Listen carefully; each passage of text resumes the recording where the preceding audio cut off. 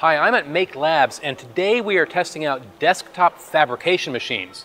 This category includes 3D printers, but more too. We're also looking at CNC machines and laser cutters. You're probably already familiar with 3D printers. They work by literally printing with plastic, layer upon layer of material, slowly adding up to a print, like this, or this. But 3D printers aren't the end of the story. The big new category in desktop fabrication is the small CNC machine. That stands for Computer Numerical Control, which is a holdover from when these were giant industrial machines. CNC machines are mills. They use a cutting bit with a high-speed spindle to carve material away.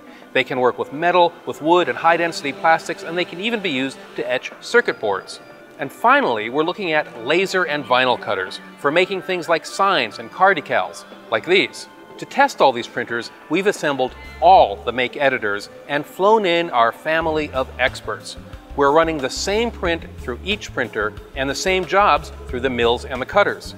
We're looking for a few key things: for the capability to print or mill the same thing consistently, for the ability to render small details.